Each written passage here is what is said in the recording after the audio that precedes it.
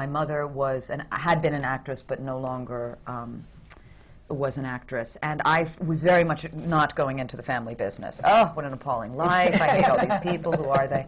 And you know, these actresses that I encountered in my life were, you know, I really think actresses are very different today in a lot of ways. I mean, these actresses were, you know, constantly, you know, such personalities, you know, bigger than life, the clothes, the jewels, you know.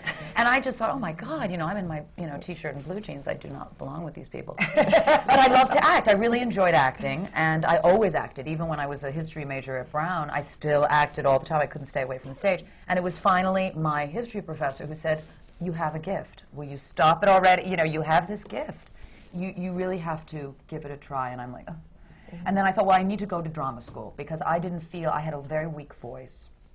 And oh my God. I know. It's changed. No. Daddy. No, it's like the world. No, I was cast very quickly out of Yale. I auditioned for a play at Circle in the Square.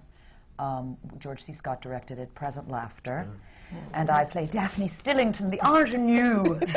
And it was like I was perfect for the part. I was just perfect for it. I mean, I was a little ingenue, and I was just so, you know, big round face. I was like, great, you know, everything was great. It was great.